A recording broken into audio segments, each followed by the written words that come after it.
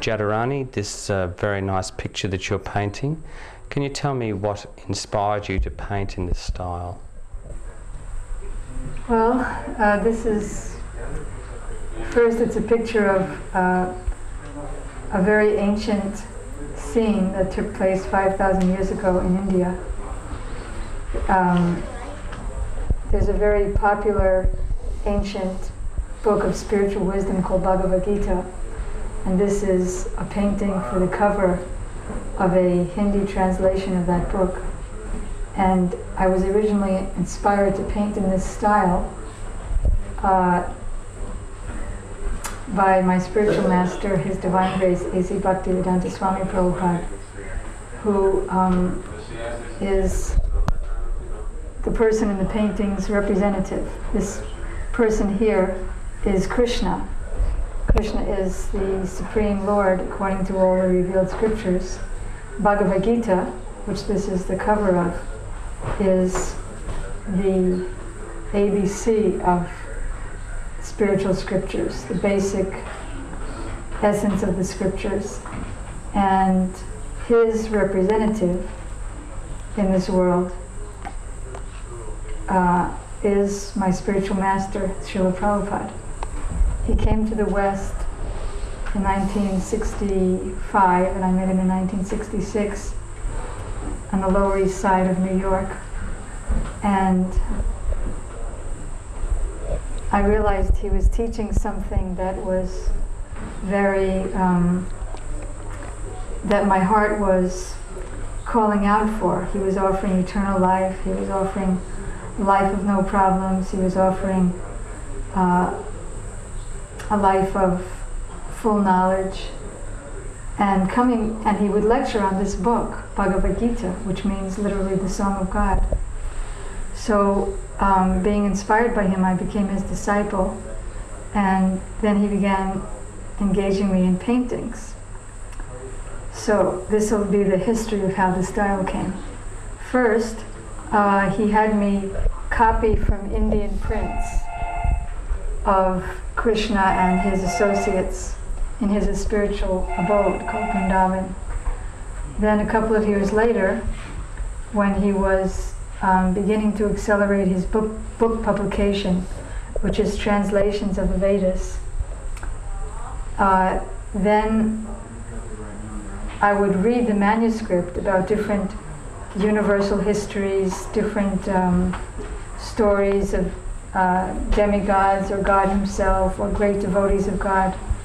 And although the stories are not symbolic or allegorical, there's always a lesson for us modern people to learn on how to develop higher consciousness and awareness of ourself and God. So I would read the manuscripts, and combining the subject matter of the Indian prints and the way that they wear their clothing and the armor and the helmets, and to get it authorized what the thing looked like, so I didn't put an American helmet on. Combining that with our own Western culture's Renaissance art, but trying not to make the features muscular, but keeping them sweet and soft and smooth, like in the Indian pictures and like in the descriptions in the Vedic scriptures themselves. We combine the Eastern or Vedic subject matter and the details, including everything is from the scriptural description as well as the Indian traditional prints. The style of the chariot, the design work, the architectural work, the ornaments of the horses, even the type of mustache or bow that they had in those days. Combining that with the realism and chiaroscuro, the lighting, the three-dimensionality and depth of the Renaissance painters like Rembrandt or Tintoretto or others of that period, yet making it lighter. Lighter means whenever I look at an old master's picture, everything is so heavy and dark and dismal and muscular. and the cloth looks like it's made of burlap or heavy wool. So keeping it lighter, and the subject matter, the ancient Vedic pastimes of the Lord or instructions of the Lord, we combine the East and the West along with instructions from Srila Prabhupada, our spiritual master. If there was something lacking in the description in the manuscript, like for example that the ears of these horses, although they're white, are blue.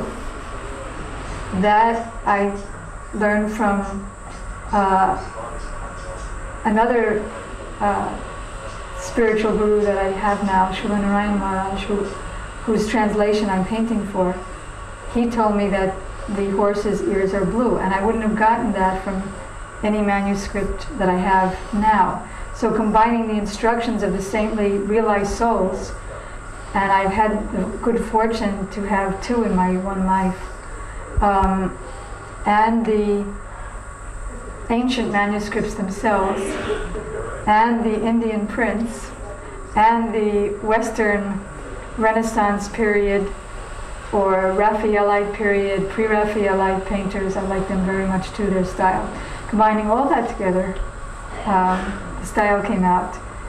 And many people have called it Neo-Vedic art. A new spiritual revolution in art.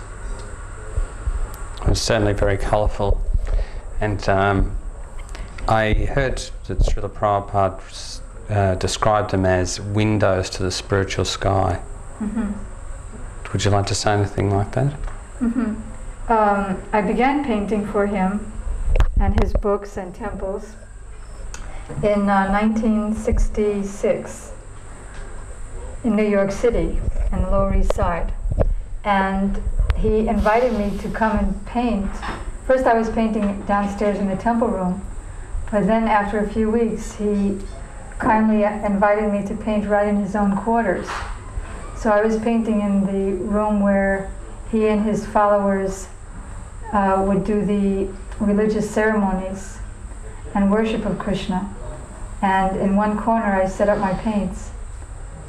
So he would come in very often and give inspiration or practical instructions on what something looked like. For example, Krishna's palms are red, like red lotus flowers. And the tips are like the petals of lotuses. So he would come in and tell me things like that, or Krishna's eyes should be shaped like lotus petals.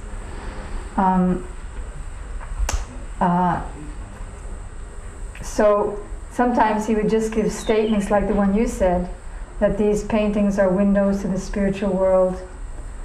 Right now, the spiritual world is everywhere, but it's like we have cataracts on our eyes, and we can't see cataracts of material contamination or material identification, that I am God or I am this body. So the beautiful spiritual world is closed off to us because of that pride. So Prabhupada would come in and say things like, we have cataracts in our eyes, but the paintings, although we ordinary people can't see the spiritual sky, the paintings are windows, so even with our cataracts we can get a glimpse. And because the paintings are not made up by me or my other God brothers or God sisters who are working under Prabhupada's direction, but they're authorized, it's actually the spiritual world coming. And although in the beginning we may look and see, oh, there's paint, but because it itself is the purifying factor, by continually looking and hearing and taking instructions from this pure devotees like Prabhupada, gradually the real thing becomes manifest. And this becomes the reality, and this shadow world is revealed as a shadow. So another thing that he said was very interesting when he came in to the room one day, besides the fact that the windows to the spiritual world, he said these paintings of Krishna will be like the rain after the drought of mundane art, and everyone will be attracted. Well, we can certainly see why. Thank you very much.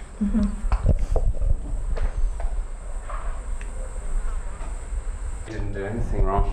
It's Krishna's directing everyone perfectly. Okay.